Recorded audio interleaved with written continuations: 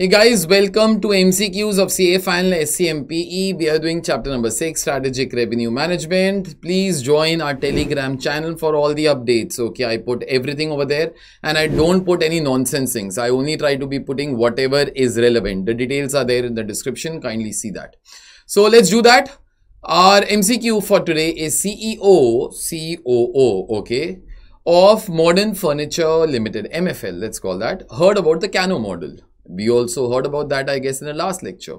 MFL decided to use Kano model to enhance consumer satisfaction, but he is not sure which attribute of Kano model need to be focused mainly in priority over others in order to enhance customers' willingness to pay. Okay.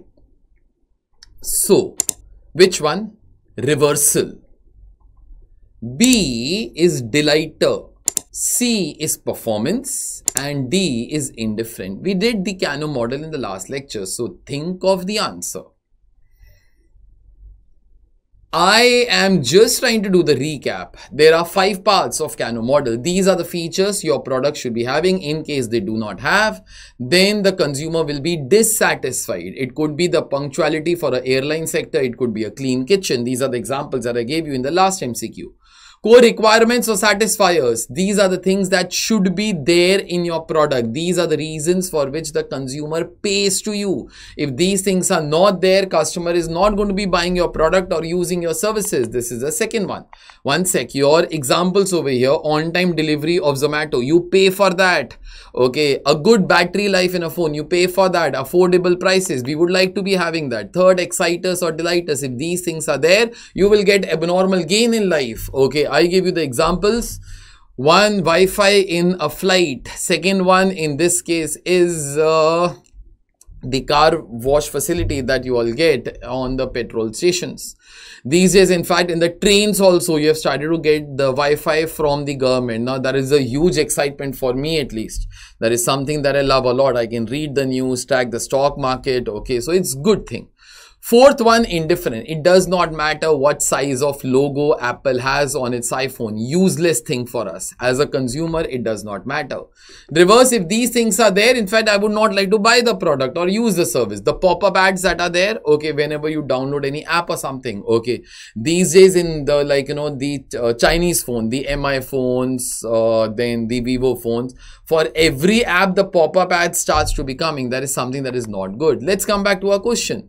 So therefore, they are asking you that which attribute of Kano model needs to be focused in order to enhance the consumer's willingness to pay beta.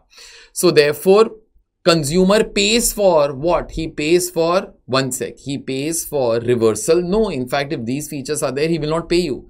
Delighter, if these features are there, this is extra happiness, but consumer is not actually looking for this. Although if you give him this, then in that case, it's very good. Example, you come to the class basically for getting knowledge. You join our classes for getting the knowledge. So therefore, knowledge means performance actually. Okay, so therefore, in this case, that is one thing. But then we take you out for a picnic. I take you out for a dinner in a 5-star hotel. Okay, so therefore that is delighter. You have not joined for that, but in case you get it, you will be super happy. So therefore that's delighter. C, performance.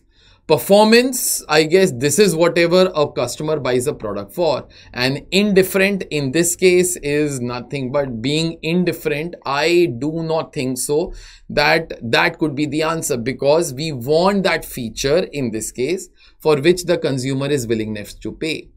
So answer has to be performance. That I think I highlighted by mistake only. So answer is going to be performance over here. Okay. That is the feature for which the customer pays. So try to increase all those features which come under the performance attribute. Okay. So that's it about this MCQ. I'll see you all next time. Bye.